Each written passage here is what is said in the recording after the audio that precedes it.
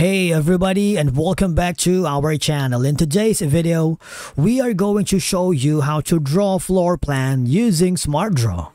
Let's begin. Now, this is going to be part 2 of our SmartDraw series, where we dive deeper into creating stunning visuals with ease.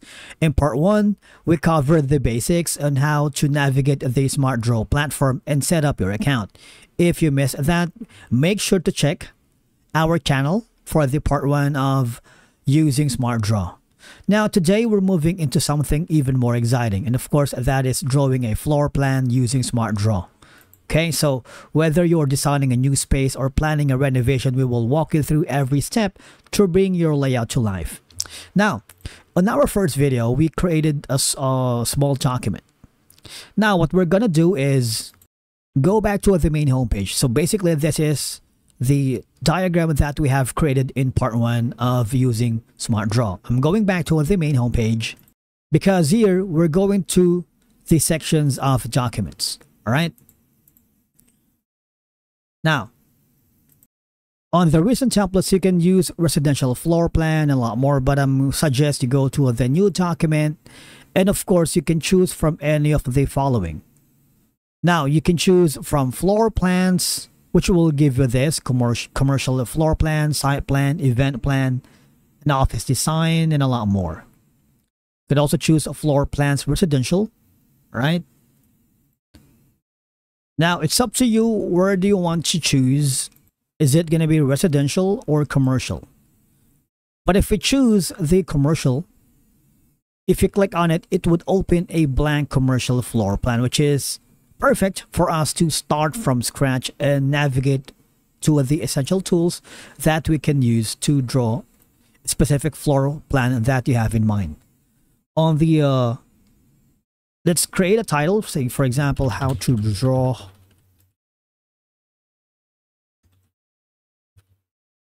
a floor plan. Let's say for that. Now, the first thing is, on the left side, we've covered in the past video the tools that you can choose. You can use select, shape, line, and text. But in this case, since we are creating from scratch, I highly suggest you click the add a wall. What will happen is, you see that your mouse cursor is changing it to like a pencil icon or like a marker, because you can create your first wall here, right? It would create a straight line depending on where do you exactly point the draw. You can continuously do that, but you can't, like, you need to pause for a while so you can connect the intersections. Now you can also create a wall inside the wall, like a kind of like a divider. If you do, what will happen, you see that there's going to be a circle as the point ends on the specific wall. So this is going to be a room, right? This is the 4 corners are the room, and these are going to be the walls. Now for us to add another shape here, click on it, for example this one. Now for the shape, you can drag him down on the corner depending on your preferences. Of course, you have this circle inside. That means you can rotate the drywall independently. Where do you want to place it? Now if you double click on it, you can resize, and you can put in as many as drywall within the confines of your room. You can place it here, anywhere you want it. Now you see this symbol, it's very important, because if you click on it, there's going to be libraries of symbols that you can add. For example, we're going to be using maybe let's say a chair. I want you to click on it, add to library, click on close. Now for example, we're going to be using the semicircular table. You can drag it just around here. The good thing about it is that you can adjust it depending on your preferences. For example, this is part of the drywall. You wanted to place it here, and you can put in a building outline. Next is, if you wanted to, let's say, add a kind of like an outline here, you can interconnect it with the wall that you have created.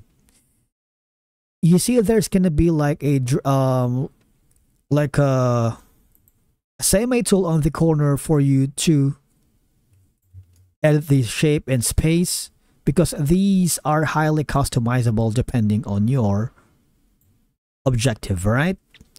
And then you also have an option for the furnished offices right here, conference room, doors, and windows.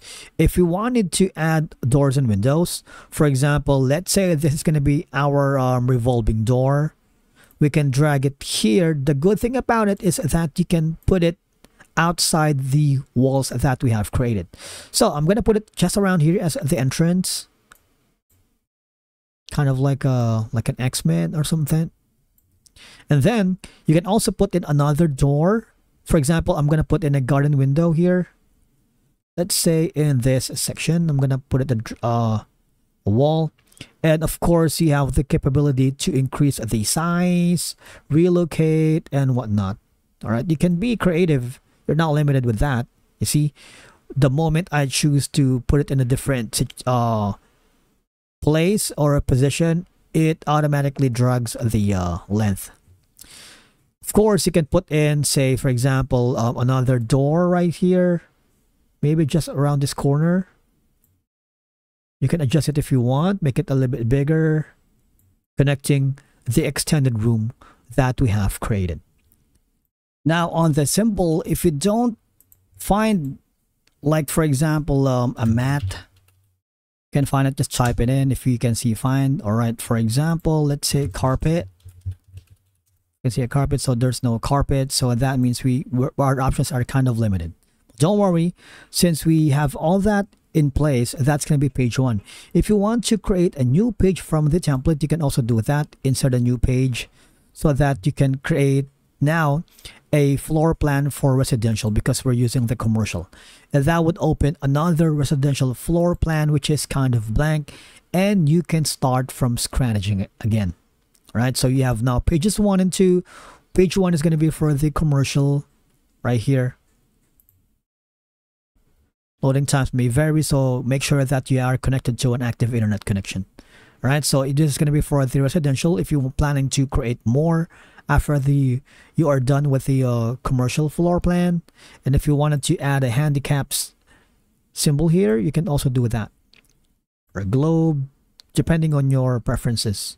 Okay, now again, on our first video, we mentioned that before you can share, print, export any files here, the subscription plan is required. Otherwise, you cannot move forward. If you click the continue button, what will happen is you can continue editing. But if you click the buy now, what will happen is you will be forwarded here. And on the first video, we mentioned that the purchase SmartDraw plans are subdivided into 3 categories. The individual, which is $9.95. Team is going to be $8.25, 3 user minimum, and the enterprise. So again, before you can export and save your files here, even share to your client. If you're working in a collaborative environment, you need to subscribe to the plan. But the good thing about it is that it's free, so you have the opportunity and time to immerse yourself with the very easy and intuitive tools that you can use to create a floor plan from scratch in a very easy way. Okay, so now again on the export, if you have unlocked all the features, you can export this to different floor file types, such as export for Office, Visio, PDF, SVG, PNG, JPEG, and SDR, which is the native file for SmartDraw. And basically, that's it for today's video on drawing a floor plan using SmartDraw. Thank you so much for watching. We will see you again in the next one.